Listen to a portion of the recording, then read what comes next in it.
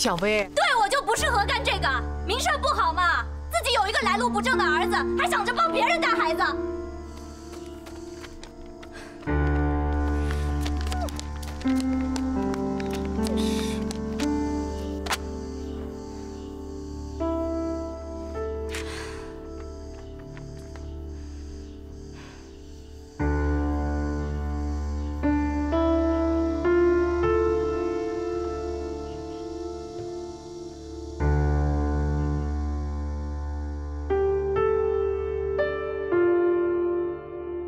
忍什么呀忍？5年不让生孩子，再过5年多大了？30多了，那生孩子危险呀，你知道不？可不是嘛。这事儿啊，肯定是姓华那小子干的。我跟你说啊，这小子是要钱挣不了钱，要能耐没能耐，弄得小雨现在连生孩子都不行。当初我就不应该让他们俩。哎呀，行了行了，你别说了，你说这些有什么用嘛？你倒是说话呀！你说说呀，你支不支持他们这样啊？支持个屁呀！支持！你不想抱外孙子呀？啊？可是你看这小雨这孩子这脾气，你也不是不知道，定好的事儿，我也说不了他呀。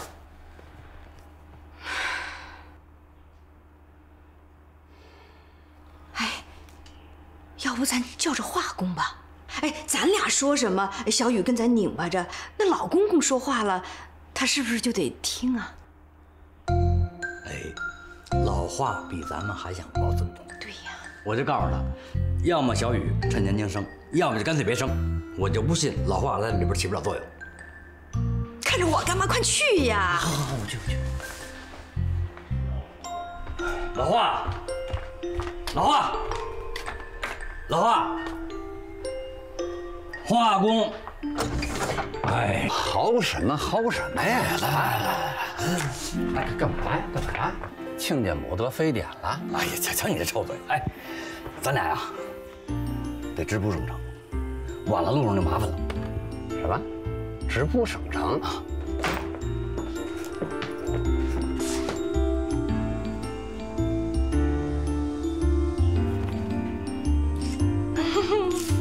组团来的呀？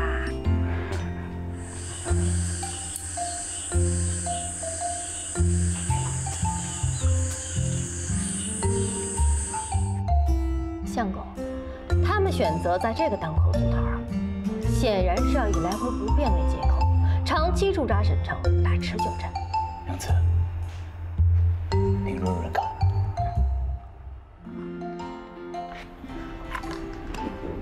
他们的战略思想来自于一种形而下的判断。他们一定认为我们之间的同盟是裹挟式的、不坚固的，瓦解一个就等于瓦解全部。所以，在这种思想指导下实施战术，第一步必定是离间我们。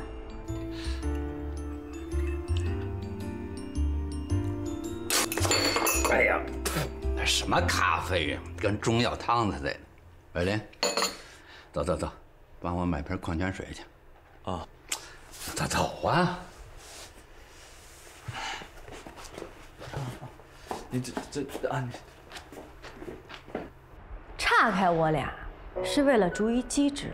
他们早有分工，或动之以情，或晓之以理。我们俩谁软，谁就是突破口。而我们的应对措施是：疑似虚心接受，疑似我们俩任何一个都有可能成为突破口。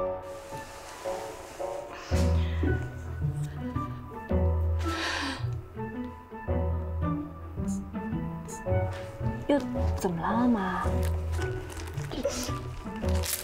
这孩子不在身边呢，我跟你爸寂寞呀。哎呀，你说，这要是有个外孙子，这多好啊！是。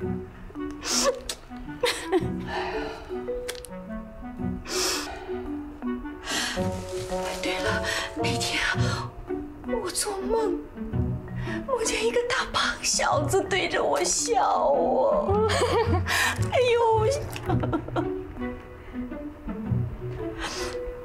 妈，我没说不生啊，就是说隔个5年再生嘛。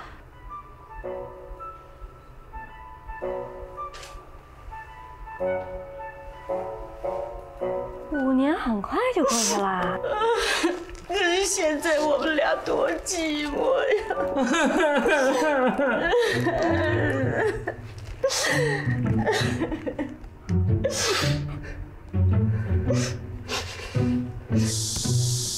！5年呢？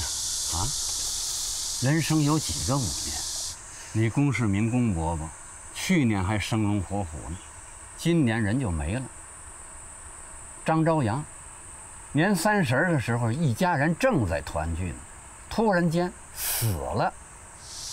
老二啊，但凡是生物，只要上了点年岁啊，都会身不由己，没准哪天就会设备停转，撒手人寰。难道非要到那个时候，你才能明白不孝有三，无后为大的道理吗？你这话说的，太夸张了吧？疑似取得进展之后，他们会迫不及待地把战术推进到第2步。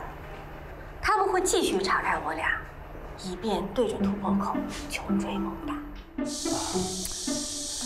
我们呀，年纪大了，在单位呢混点闲差，这人呀是越待越薄废，大脑直论只有3大4。要再这么下去呀，那真离老年痴呆不远了。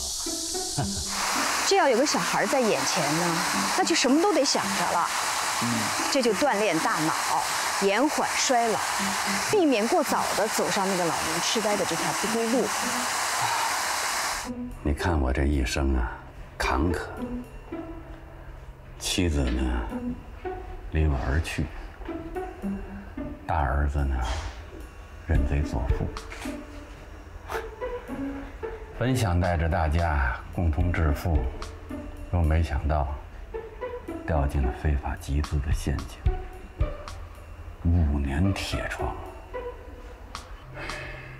现在呢，头发已经白了，心气儿呢也快磨没了，就想让自己呀，在有生之年呢，还能享受点天伦之乐，好让自己觉得这一生呢，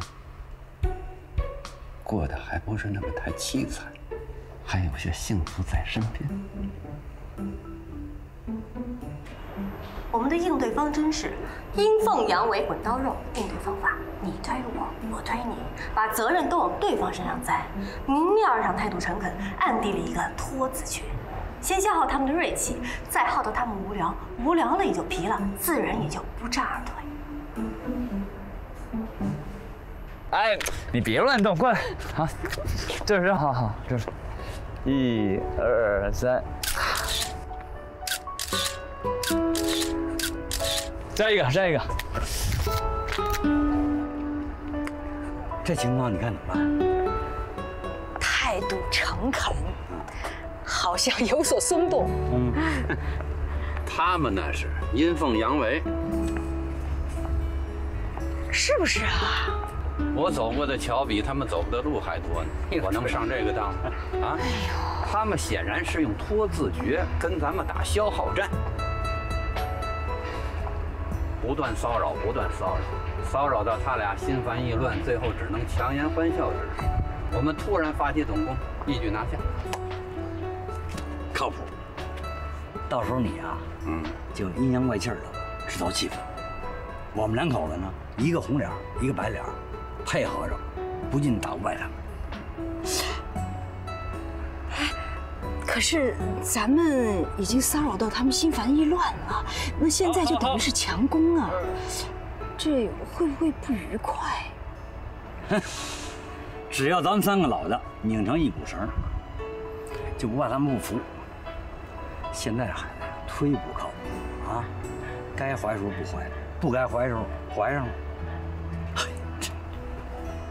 你看那儿美的，哈哈！哎，几位老同志，要不合个影呗？来，我先摆个姿势啊！好，我找个背景啊！哎，找个人给我们拍吧。好，没事，我先找个背景。哎，对，哎，这，还左边一点。这儿啊？好，左一点，好，可以。往那儿去一点。好。哎，那个不好意思，能不能给我们合个影？啊，谢谢。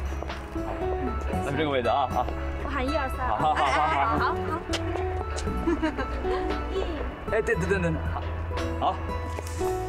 1、2、3，茄子。都快烦死了，一天到晚唠叨的，就那些车轱辘话。哎，既然你打消耗战，那没等他们无聊，咱俩就先皮了啊！关键是嗡的，我烦我。微笑面对。恶棍都不打笑面人，何况那几位老同志，对吧？我笑得迷人，你笑得甜美。再大的风雨，我们都笑脸相迎。这才叫滚刀肉精神，不战而屈人之兵。我笑得甜美吗？致命诱惑，真正的大杀器。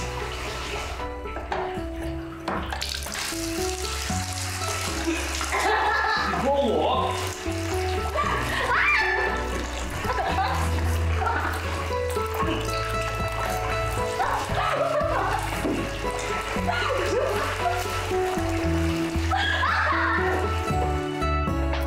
老同志，你这个皮要擀得薄一点啊，要图省事儿。哎，皮儿太薄了，容易破，没经验是不是？啊，就是吧。看我，像不像小猪？什么意思啊？看好了啊，所有馅儿大、模样好的都是我包的啊。对。哎，你别抢功啊！这几个都我包的。呸！你看你包的，我给你找一个啊！你看扁塌塌的，一看就能看出来。就是，哎，我这里挨着这边放的。得了吧，你比一下。你别耍赖啊！有，别耍赖啊！哎呀，行了。不是你别动啊，我摸你就行了，你别。不是你不许动啊！哎，你们看啊，什么叫其乐融融啊？这就是其乐融融，就是这就是幸福，对不对？哎，就是还缺一个小的呀。哎，你这话说的对，要再来一小的啊，咱就圆满了，是不是啊？哎呀，谁有咱们这条件呀？俩青年住隔壁，这么近啊，孩子一出来，两家一块上啊，姥姥做饭，姥爷哄着，姥爷没工夫，爷爷上，是吧？多令人羡慕啊，是不是？真是。哎呀，可惜啊，就这条件还不生了，你说得过去吗？啊？爸，咱们不都说好了吗？不是不生，是等时机成熟了再生。哎呀，父母都表态了，还有什么时机不成熟的啊？再拿耽误工作来说事儿，那就说不过去了，是不是啊？是啊，这回说好了5年，等5年到了，横出个事端，料咋又是5年？一回头啊，想生都生不了了。那就不生呗。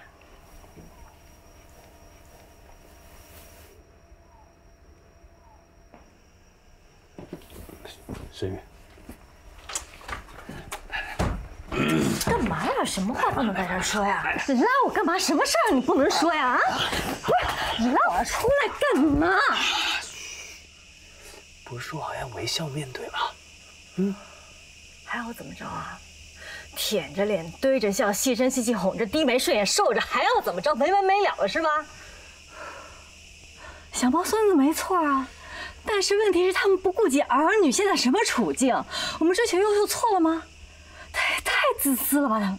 哎，不是，你爹妈也想抱外孙呢，是不是？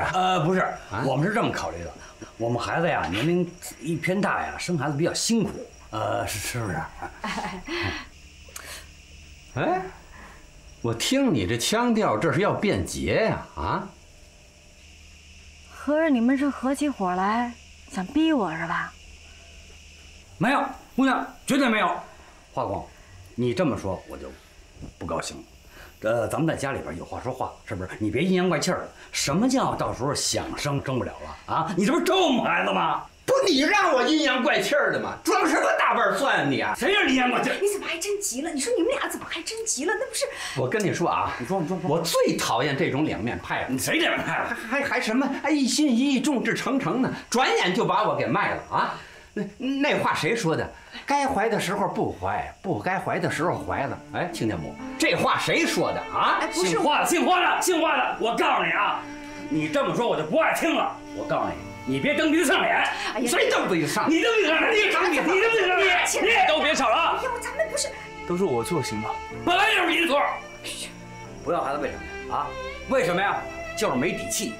一个老爷们儿应该把家里担起来，知道吗？啊，你说你啊，要钱没钱，要本事没本事，你脸长得好看，耳命能得饭吃吗？谁让你看？你侮辱我可以，不许侮辱我儿子！你要打我呀？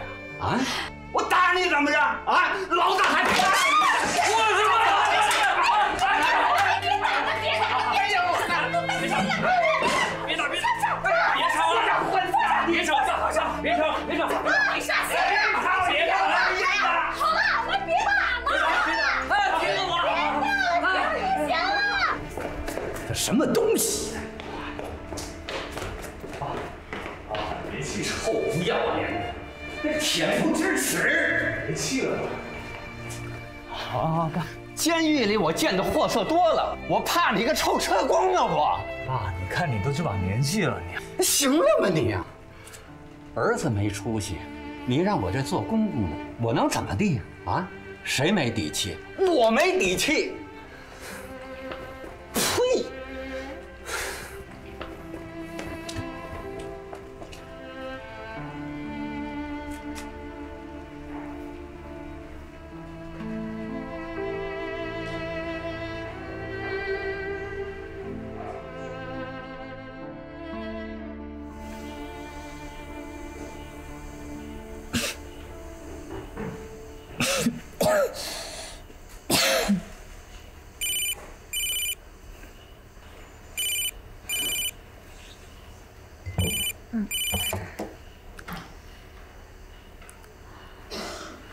喂，老朱。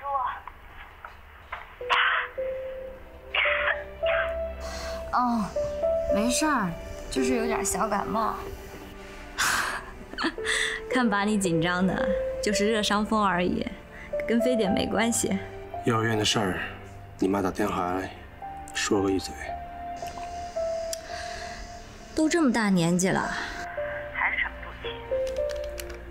小薇，我知道你不愿接受我的帮助，但是一些过来人的经验，你或许可以劝其一听。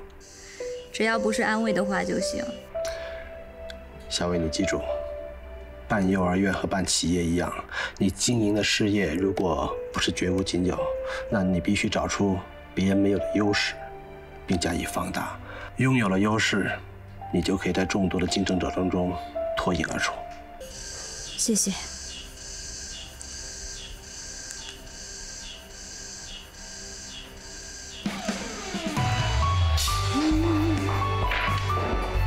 你火急火燎的干嘛呀？找驾照。找驾照？我要租辆车去省城。嘿，我怎么说你一阵儿一阵儿的呀？我说，这高速高档的出入口都设了路卡，挨个的量体温，你现在还发着低烧呢？啊，你是不自己跟自己找麻烦吗？我有办法出去。小薇，小薇，那孩子怎么回事呢？老朱，我告诉你，虽然我没有任何的优势，但我知道怎么找到优势。谢谢你的点拨，让我一下子开悟了。在哪儿？在路上啊。一条不用量体温的路。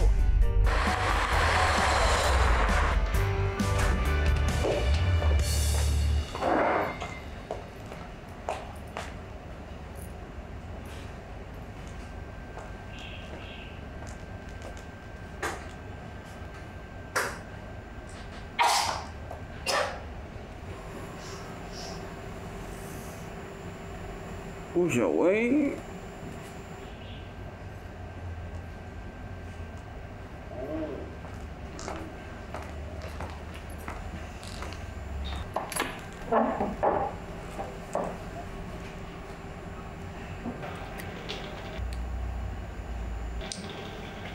是顾小薇吧？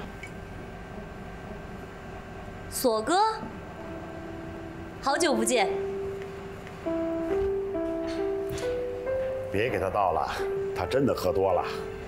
反正你这也停业没客人，不怕他撒酒疯。小薇，我真的喝醉了。曹操，咱们两个有多久没见面了？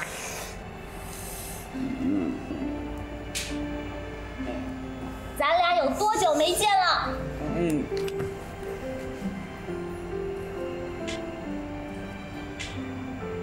好多年了。但别忘了说曹操，曹操知道了。既然好多年没有见面，那就一醉方休。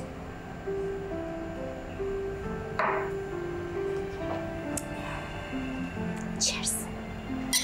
Your wish is my command。锁哥。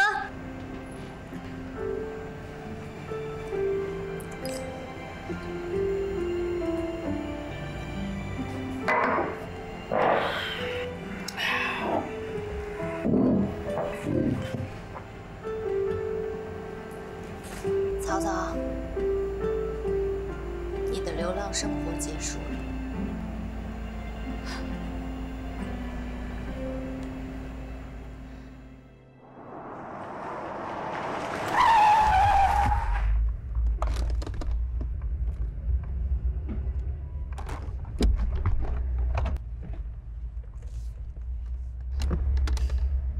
下车，检查体温。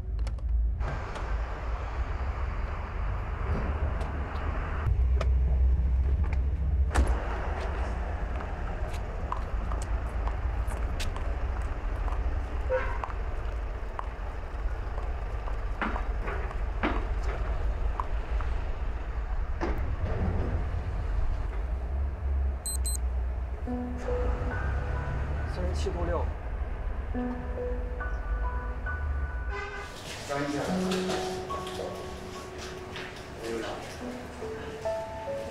这疑似患者啊，不等于就是非得患者，所以不要过于的紧张。一切都以检验结果出来之后再做定论。由于二位在封闭空间有过长时间的接触，所以需要做隔离观察。隔离期间所有的费用都由国家承担，不会造成你们的经济有负担。所以请你们尽量的理解和配合我们的工作，好吗？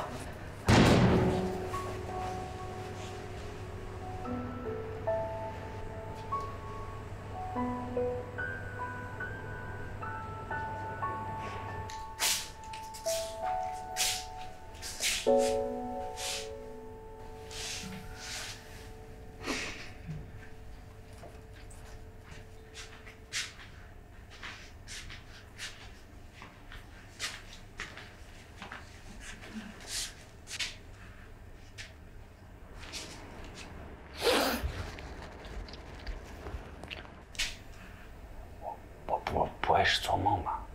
我早就知道会被扣下，换句话说，我就是冲着来的。你想干什么？曹操，你之前跟我说过，你很遗憾，你是一个学教育心理学的，却从来都没有机会跟自己的孩子接触。那我现在告诉你，从今以后，我会把很多的小孩都交给你，让你带个够。我要你做我幼儿园的老师。What？ 我相信你会是一个很好的幼儿教师。你给我，曹操！对不对？你给我！你就馋到这种程度啊？偷窥应用软件！你给我！你给我，曹操！你给我！我就给。你下来！我不救下。你给我下来！出来！你出来！你出不出去？出来！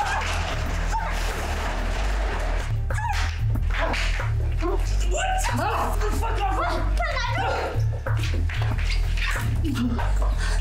曹操！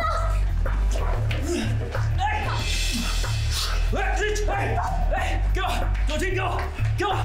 王醉，酒精给我！酒精！你是卷到你放下！给我！我去！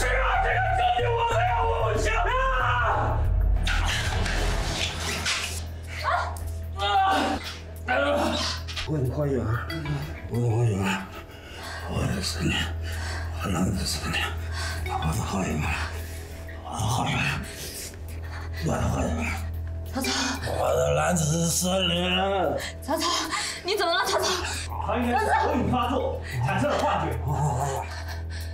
幻觉。曹操。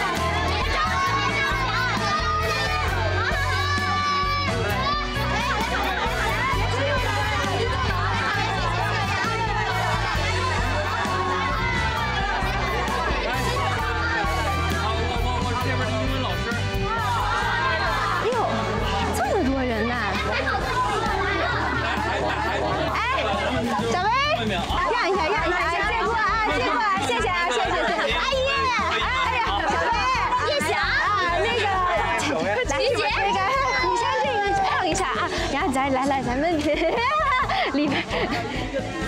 不是，你俩怎么来了呀？不是，哎，你这儿报名的人太多，想找你开个后门。不是吧？你们家轩轩在机关幼儿园不是上的挺好的吗？嗨，你看，你在云锦这种小地方，谁能找到一个真正的老外他教英文呢？对不对？小薇啊。你跟咱们家叶霞，那是老同学，那是发小，那我们就让轩轩他转过来呗。再说了，这个孩子啊，他是绝对不能输在起跑线上的。对，我去填个表，流程。定了啊！排队去。不是，哎，这。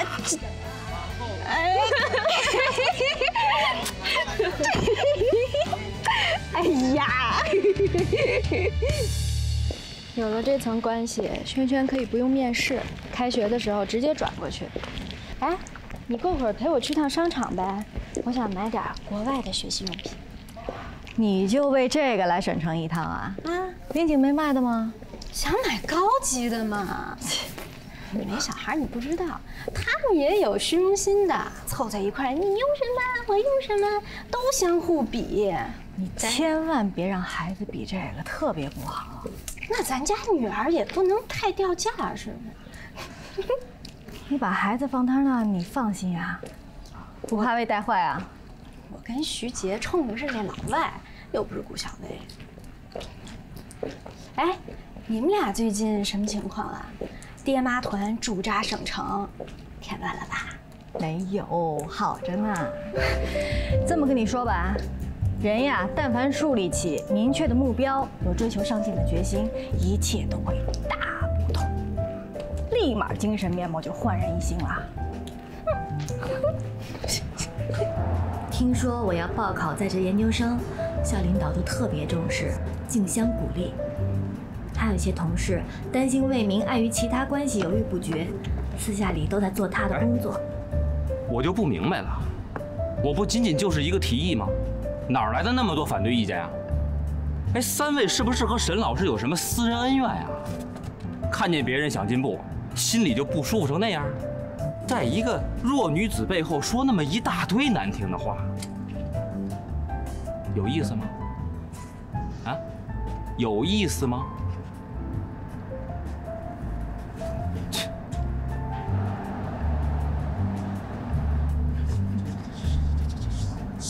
通过坦诚的沟通，我爸、我妈、我公公都非常认可这个5年计划。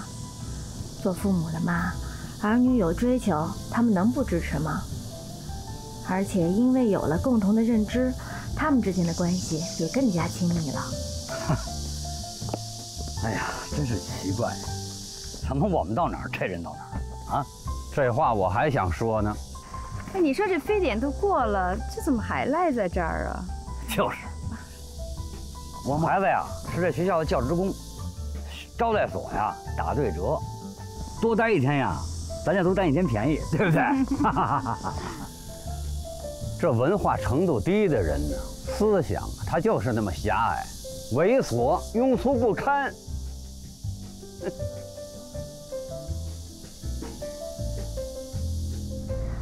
华伟林当然能体会到老婆有多少感情包含在这5年计划当中，所以整个人都变得有激情了，一天到晚神采奕奕的，对我也更加那个了。真的，事业忙了，他反倒恋家了。要不咱们再使使劲？你没看出来人家客户在敷衍我们？这单啊算是跑了，这1个星期啊算白费了。没事，哥你回家吧。我不想回家。怎么了？怕面对，怕没底气说话。哎，不是，那9万块钱不是说了公司有了？你要没事的话，你就陪我待会呗。那你也不能老这样吧？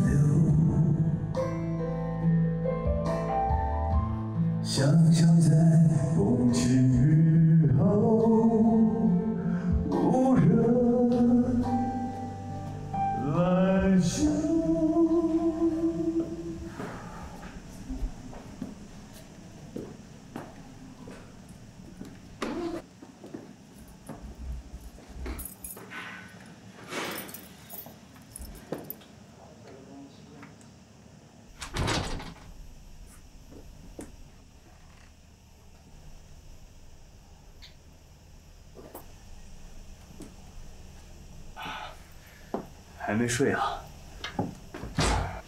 这么忙啊？每天10好几点才回来？陪客户谈事呢。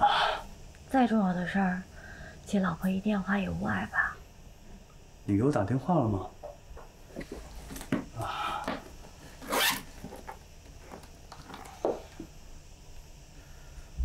哎呦，那歌厅太吵，没听到。歌厅？谈什么事儿用去歌厅啊 ？K 歌喝酒能聊什么呢？啊？华伟林，你就混吧你！我不明白你是看着家烦了，还是看我烦了？每天不耗到我睡着，你就不回家。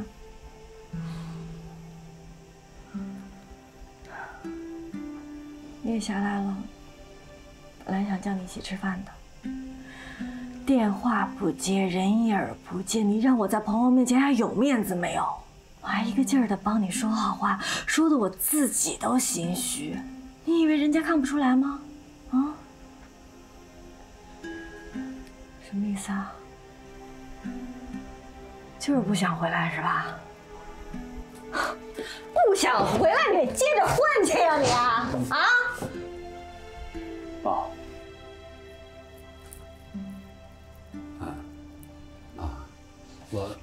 我打电话没人接，就过来看看。啊，没什么事儿，没事儿，没事。哎，爸，你进来坐。我不坐了。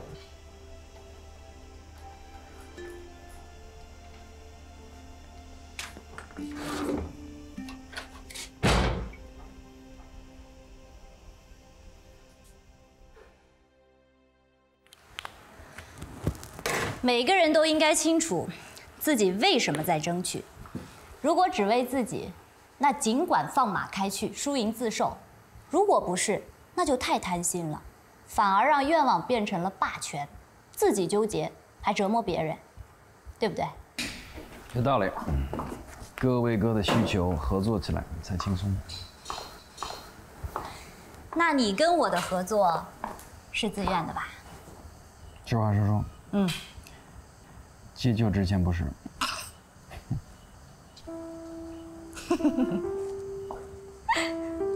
OK。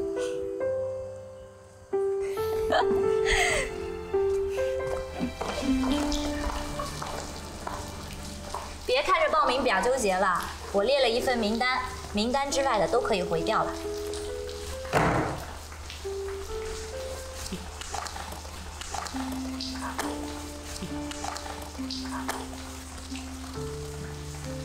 哎呀，这多可惜啊，都是钱呢。这里装不下那么多人，回得稍微婉转些啊，别伤了那些家长的自尊心。哎呀，可惜可惜可惜。小薇，你真的完全变了。电影《第五元素》里头，上帝是个女人，很哲理吧？知道为什么吗？因为女人善变而且敢变，她们想什么就有什么，所以女人才是上帝。美女才是上帝。Yes。哎呀，等到一开学，这满屋子都是小朋友，那得多热闹呀！这算是我第一次创业。祝福你。不够，太少了。我要关注我的人都来祝福我。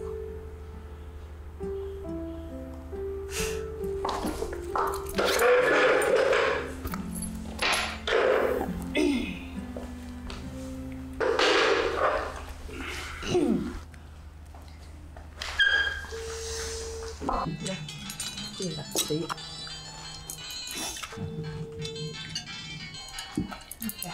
好的，挺好的啊，挺好的。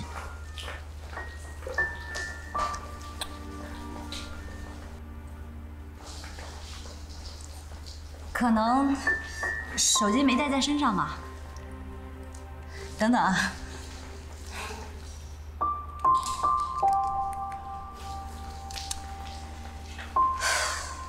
所以，策划很重要。几千万资金交给我们，该怎么用？